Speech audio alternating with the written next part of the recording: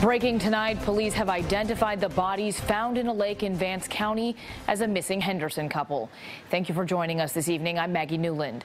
Just yesterday, family members spoke with CBS 17, desperately hoping Keisha Smith and Robert Bullock would make it home safely. But today they received devastating news.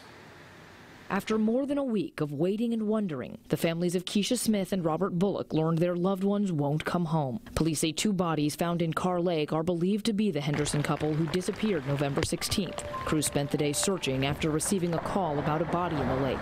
Upon doing some leg work looking, we located a vehicle in the water. We pulled the vehicle from the water and there was another body in the vehicle. It's a sad situation on a holiday weekend.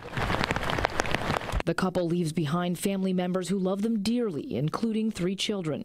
The oldest, a high school junior, spoke to us Friday, calling her dad her best friend. If anything happened at school, I tell him what happened.